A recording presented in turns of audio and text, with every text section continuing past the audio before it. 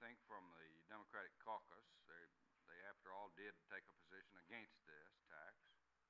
They never rescinded that position in spite of the fact that their stated reason for it was out of the picture, the refund. There's that carryover. There are a number of people on the Finance Committee who made commitments, and these I respect, and I never ask anybody to break one of these commitments. They made commitments that they would not be for increased taxes during this session. And I think that's a mistake always, and I did not take that position. I took a position if we had to have more taxes, we would ask for them. But they had made those commitments, and they felt bound by them, and I don't fuss with that. But there was the additional, well, what Nate says, maybe crunch is the right word. It was pretty strong application of influence